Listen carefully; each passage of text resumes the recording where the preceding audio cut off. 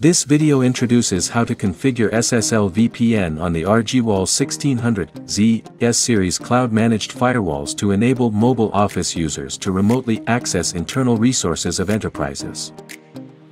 The following describes how to configure SSL VPN on a customer's network. The enterprise intranet is connected to the internet through a firewall, and the internet servers use IP addresses on the network segment 192.168.6.024. SSL VPN needs to be configured on the firewall so that mobile office users can securely access intranet servers of the enterprise through SSL VPN.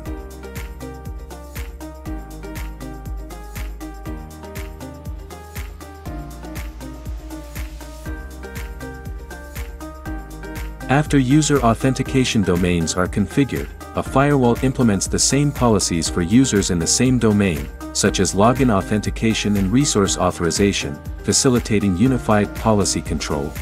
After an authentication domain is created, a user group with the same domain name is automatically created. You can create a user authentication domain as required. Alternatively, you can directly use the default authentication domain and the user group named default that is automatically created. This video introduces how to create an authentication domain. Log into the web UI and choose Object User Authentication domain. Click Create. Enter the authentication domain name. Set Enabled State to enable. Toggle on SSL VPN access. After this function is enabled, you can view and select the current authentication domain when configuring an SSL VPN gateway. Select a user location. This video uses only local info as an example. That is, the username, password, and other identity information of the user are saved on the device and only the local user information is used for authentication. Toggle off WebAuth and AD domain SSO. Keep the default settings for other parameters and click Save.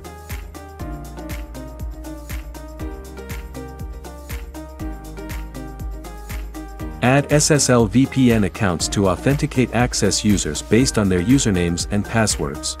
Choose Object User Authentication User Management. Select the created authentication domain. Click Add. You can add one or more users. This video introduces how to add a single user. Set the username. Set Enabled State to enable. Select the parent user group SSL VPN_users. To perform SMS two-factor authentication on SSL VPN access users, configure users' mobile numbers.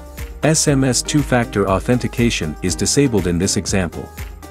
Set the password for login authentication and confirm the password.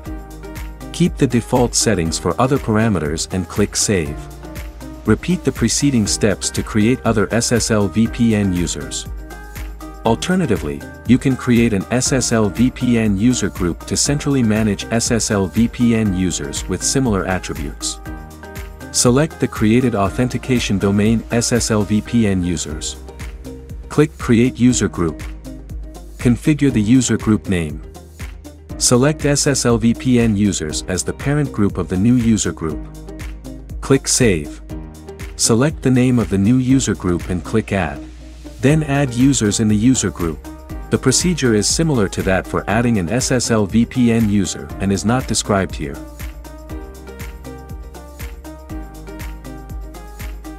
The device supports the creation of multiple virtual gateways, which are independent of each other.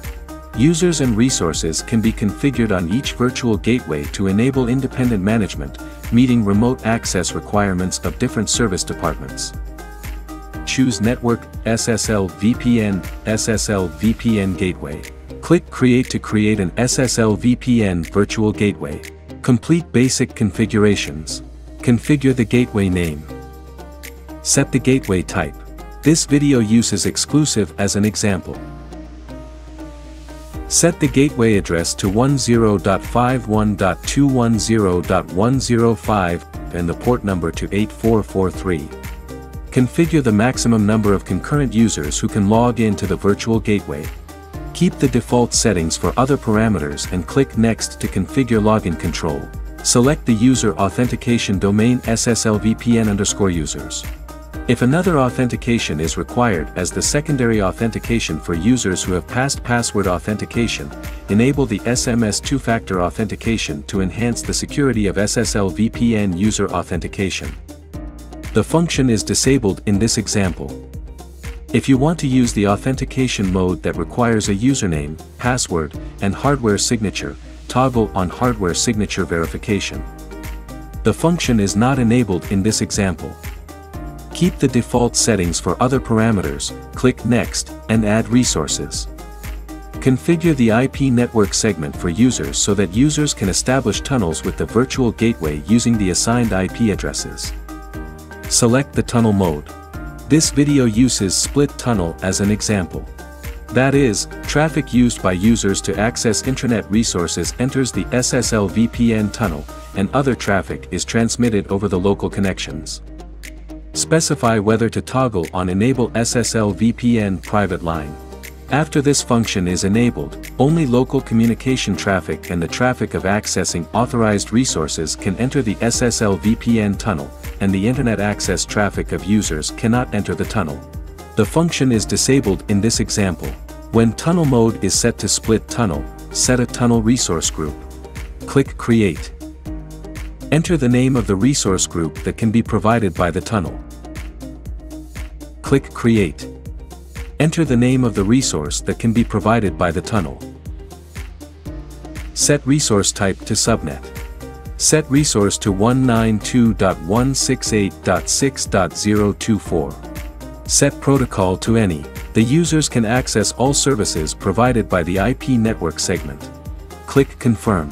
Keep the default settings for other parameters and click Next to bind resources. The device generates a policy default for authorizing the selected user or user group SSL VPN users. Click Edit. Select the resource group that can be accessed by the specified user or user group. Click Confirm. Click Finish. A virtual gateway is created.